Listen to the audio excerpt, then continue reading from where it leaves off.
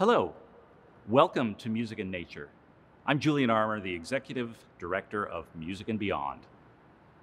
We're having a great time in the Canadian Museum of Nature, putting music on all over the museum. And in fact, one thing you may find hard to believe is that we actually brought a pipe organ into the Earth Gallery just to really play a very, very special piece by a very, very special musician, the wonderful Ottawa-based organist Matthew Larkin.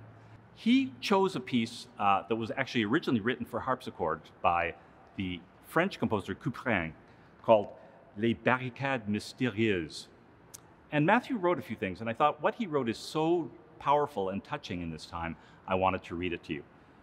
He writes, "The mysterious barricade," that's his translation of it, "that exists between human beings and the created world we inhabit.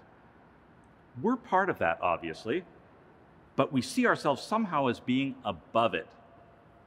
As we're finding out these days, we don't control nature at all, quite the reverse." So it's my pleasure to welcome Matthew Larkin on the organ.